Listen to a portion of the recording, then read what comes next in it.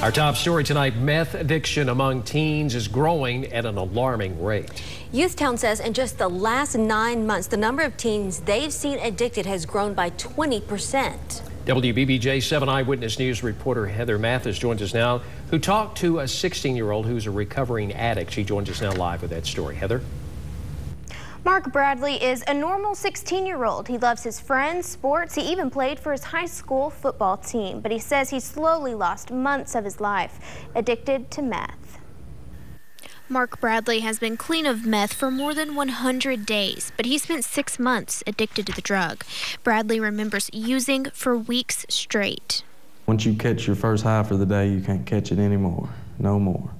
You just want to chase it and chase it. And next thing you know, you've been up for 2 weeks almost.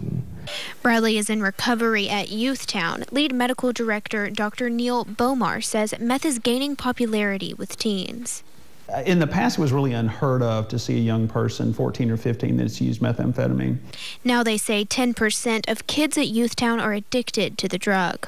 It seems like in the last 6 to 9 months, we're seeing more and more young people, especially young males, that use methamphetamine. Probably about at least 25% of the kids are, and most of them was 9th and 10th graders. Dr. Bomar says one of the first signs a teen is using is bad performance in school. Grades suffer. This young man that I saw today is generally an A and B student. Now he's flunking out.